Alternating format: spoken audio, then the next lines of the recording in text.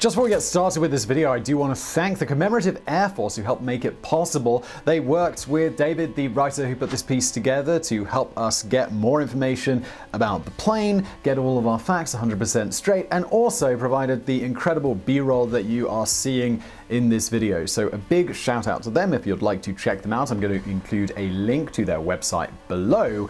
And let's just jump in, shall we?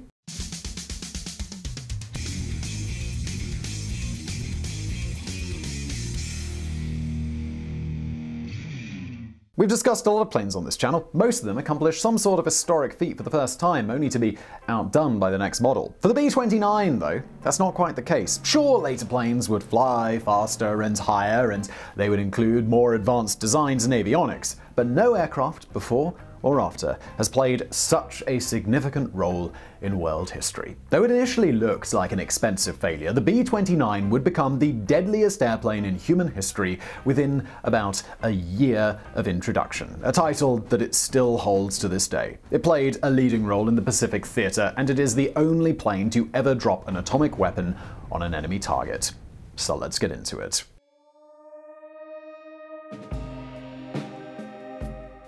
In the years before World War II, America's primary strategic bomber was the Boeing B-17 Flying Fortress. Officially introduced in 1938, the Flying Fortress was a competent aircraft capable of effective bombing campaigns throughout Europe. Of course, by 1938, Hitler's aggression was an early indication of the likelihood of an upcoming war in Europe. In the Far East, Japan was also acting aggressively, invading China from their position in Korea and eventually taking much of China's northeast and east coast. The American military was well aware of the likelihood of war in both Europe and the Pacific, even if the official policy was isolationism and neutrality. Still, it was clear to the Army Air Corps commanders that the B-17, though well suited for combat in Europe, did not have the range to cover the vast distances in the Pacific theater. The B-17 maxed out at about 3,200 kilometers, but the Air Corps needed something with a capacity of over 4,800 kilometers. Due in large part to the influence of famed aviator Charles Lindbergh, the Air Corps issued a formal specification for a super bomber that could deliver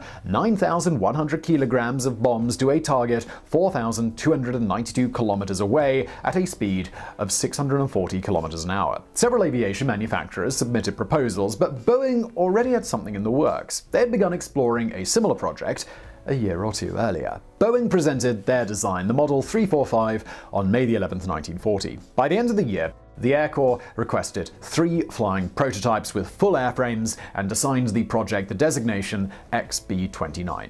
In 1941, the US officially entered World War II, officially upping the urgency of this project. The Army Air Force, which had just been formed through the AAC earlier that year, liked what they saw in the early stages of the XB-29's development, and they ordered 500 aircraft in January of 1942. Aside from the super bomber specifications, the plane would need a state-of-the-art weapon system and a fully pressurized cabin, something that had never been incorporated into a bomber before. In fact, the first pressurized airplane was introduced just a few years before the B-29 project began. However, pressurizing a bomber was a much more challenging task, as the plane would need a weapons bay with doors that could open mid-flight while maintaining pressure throughout the cabin. Boeing knew from the start that all of these requirements were doable, but the main question was whether it could be completed on the AAF's ambitious timeline. If you've seen many of our videos about airplanes, you may have noticed that their development can take over a decade from ideation to official introduction.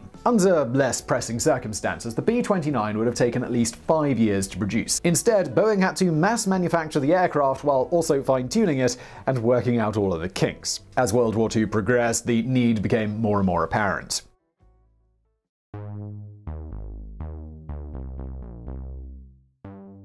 Boeing partnered with 2 other manufacturers, Bell and Martin, to build the Superfortresses at 4 major factories throughout the United States in Washington, Kansas, Georgia, and Nebraska. The first prototype made its maiden voyage on September 21, 1942, taking off from Boeing Field near Seattle. The aircraft boasted what would become the B-29's signatures: a 43-meter wingspan, a fuselage with a circular cross-section, and a stepless cockpit design. The aircraft was 30 meters long, with a fuselage large enough for 11 crew members and an armament bay in the belly. The flight went smoothly, but it wasn't exactly a great indicator of the plane's ability. The prototype didn't include any armament system, making the aircraft much lighter and easier to get off the ground. The second prototype, fitted with a Sperry defensive armament system, made its first test flight on December 30th of 1942. Shortly after takeoff, though, the plane's engine caught fire and the flight was immediately halted. Just 2 months later, the same prototype took off from Boeing Field for a fully manned test flight with disastrous results. Once again, the plane's engine caught fire, but this time it wasn't able to land safely. In fact, the crew contained the engine fire, but a separate malfunction caused a fire inside the plane's fuel tank. It crashed a short distance away, killing all 11 men on board and 21 civilians on the ground. The primary cause of these early disasters seemed to be the plane's Wright R-3350 duplex cyclone radial engines. You see, immediately after takeoff, most planes are fighting to gain altitude, but with the B-29, the struggle was reaching a fast enough airspeed. Radial engines require a lot of airflow to keep them cool, and the plane's slower speed meant that the engines received less airflow, overheated, and caught fire. While the engine problem wouldn't be totally solved until after the war, a handful of interim measures were put in place to ensure that the plane flew without catching fire. The most critical engineering change was to place cuffs on the propeller blades, which directed cold air into the engine's intakes and then into the exhaust valves. Pilots were instructed to delay their ascent, instead maintaining level flight after takeoff until the plane reached a good cruising speed. While the B-29's max velocity was about 575 km per hour, the pilots needed to hit 300 to 350 km an hour before making an ascent. While the engine problems were most pressing, the early Superfortresses faced enough mechanical issues to keep most of them on the ground. In late 1943, around 100 B-29s had been delivered to AAF bases around the US, but only 15 of them were actually airworthy. Due to the intense production timelines, Boeing factories couldn't update the earliest models with the latest specifications. Like we mentioned earlier, most planes, they've got this long period of testing and modification before they're ever delivered to the end user, but the B-29 didn't have that luxury. Changes had to be made on the fly after delivery. This became a problem in early 1944, as the AAF contracted modification centers were not well equipped to handle the workload and the scope of the requirements. After all, Boeing factory workers were the only aircraft manufacturers with any experience building such an advanced aircraft. So, AAF General Hap Arnold took control of the production, recruiting 600 Boeing engineers from the Kansas factory to relocate to the modification centers. These engineers trained the mod center workers to apply the most up-to-date alterations. Within 3 months of Arnold's involvement, Boeing and the AAF had completed more than 150 Superfortresses, and the speed only increased from there. Once the design was finalized, the number of man-hours spent on a single aircraft fell from 150,000 to just 20,000.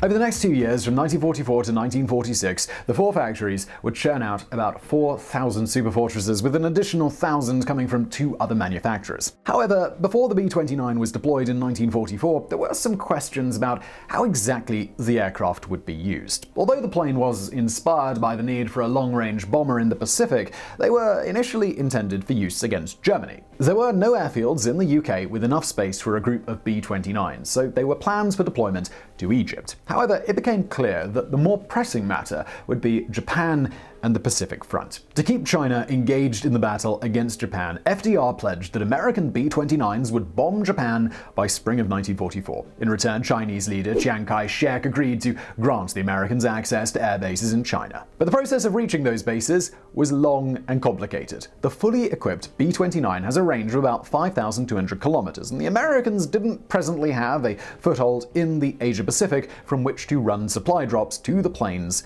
in China. Instead, the Superfortresses were based in British North India, where they had a steady flow of fuel and ammunition. In preparation for raids, the fleet would carry supplies over the Himalayas or the Hump to bases in southwest China, from which they would take off for their bombing runs. The first official B-29 combat flight took place in June of 1944, as about 75 of the planes based in India went on a bombing run of Bangkok, which was under Japanese control. Just 10 days later, 68 B-29s took off from a base in Chengdu, China, for the first first bombing raid on Japanese territory since the Doolittle raid of 1942. Most of these planes targeted Imperial Iron and Steelworks factories located in Yawata, but the attack was an utter mess. One Superfortress was shot down with anti-aircraft guns, while 2 others were forced down or crashed. Perhaps most importantly, only one bomb accurately struck the target factory complex. This lack of accuracy would become a theme for the B-29 in the early months of the operation. At the time of these early flights, the Air Force was using a method called strategic bombing. Strategic bombing calls for high-altitude bombers to drop explosives on critical locations in a city, like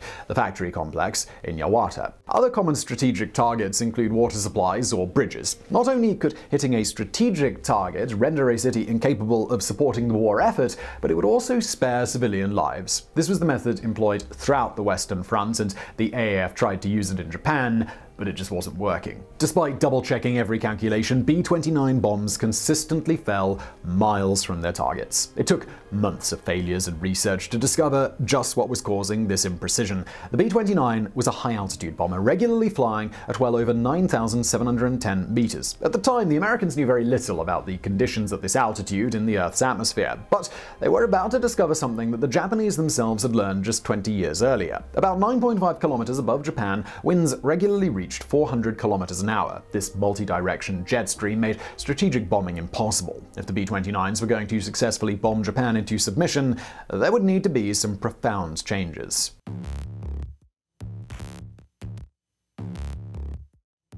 Following the mostly failed sorties of late 1944 and early 1945, the AAF instituted 2 significant changes that completely altered the legacy of the B-29 and the direction of the war. First, air bases in China placed Japan barely within the range of the B-29's 4,800-kilometer radius. That may seem impossible if you look at the map, but keep in mind that Japan already occupied much of eastern China, and bombers needed fuel to safely return to base as well. To effectively bomb the entire country, Americans would need runways much closer to the island nation. So they moved into the Marianas Islands, a remote archipelago about 2,500 kilometers south of Tokyo. US forces took Saipan, Tinian, and Guam in the summer of 1944 and immediately built 5 large air bases there. Now Japan's population and industrial centers were all well within the range of a fully armed B-29. The other meaningful change was the bombing tactics employed by the B-29s. Earlier we discussed strategic bombing tactics and the complications caused by the Japanese jet stream. That was when legendary American Major General Curtis LeMay stepped in. LeMay was a notorious military innovator, and he implemented a shift from high-altitude strategic bombing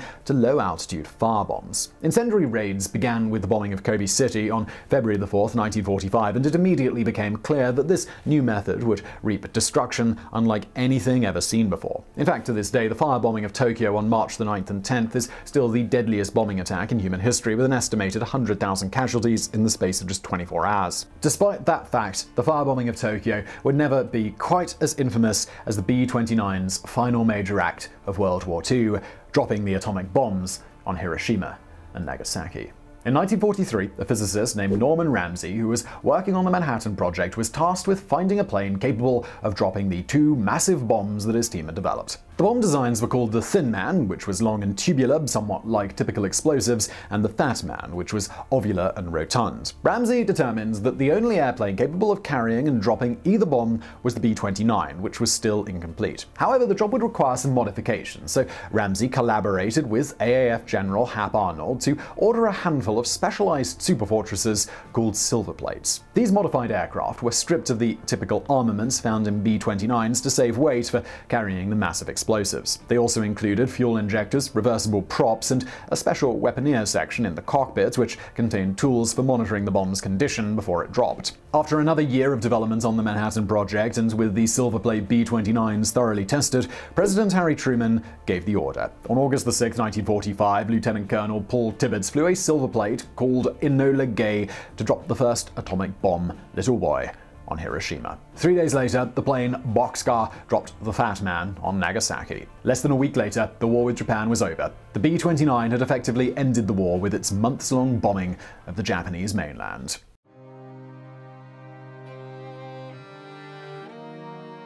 In the months following World War II, the B-29 went from the war's deadliest airplane to a PR tool and record marathoner. A handful of Air Force generals flew modified versions of the B-29 all over the world, regularly setting records for the longest non-stop flight, which still stand today. In October of 1946, Colonel Clarence Irvin flew a B-29 over the polar ice cap from Oahu, Hawaii to Cairo, Egypt, covering an astounding 9,422 miles in a single flight. The Superfortress's production was officially halted in 1946 as the final model rolled out of Boeing's Seattle factory that year. But that was not the end of the B-29 story. The Superfortress played a small role in the Korean War from 1950 to 1953, but it became clear that the bomber was less suited for this type of warfare. North Koreans had few clear targets, whether for strategic or firebombing. Plus, the USSR's introduction of the MiG-15 presented the B-29 with a formidable interceptor. Still, B-29s flew 20,000 sorties and dropped 200,000 tons of bombs throughout the war, primarily flying at night to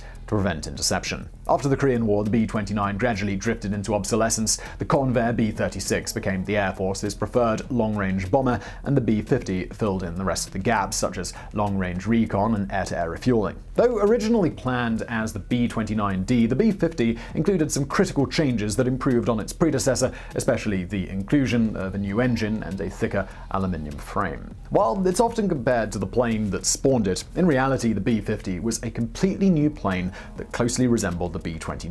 By 1955, though, the B-52 Superfortress was introduced, effectively ending the involvement of the B-29 and its B-50 variant.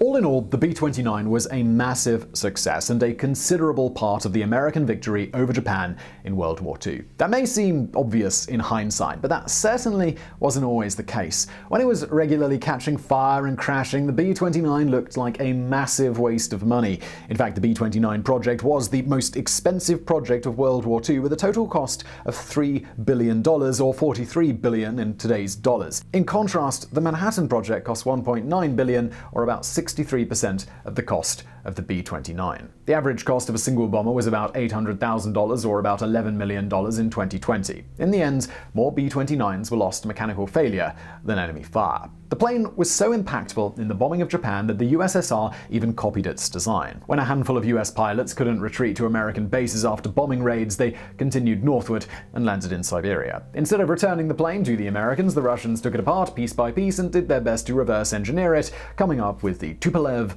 Tu-4. Aside from its role in the war, the B-29 will be remembered for its innovations: the pressurized cabin, the remote-controlled gun system, and the stepless cockpit, to name just a few. Its influence can be clearly seen in the early Cold War bombers, notably the B-52, which took the Superfortress's dramatic, wide, thin wings and turned it up a notch. Today, 22 B-29s are preserved across the world, all but 2 within the United States. Among this total are the Bockstar and the Enola Gay, the 2 planes which dropped the atomic bombs on Japan. 2 B-29s are still in flying shape today, one called Fifi, which belongs to the Commemorative Air Force, and another called Doc, which belongs to Doc's friends. You can catch a glimpse of them at air shows around the United States and even buy a ticket to ride inside them. And I'd like to thank the Commemorative Air Force for their collaboration on this episode. Please do check them out through the link in the description below. And as always, thank you for watching.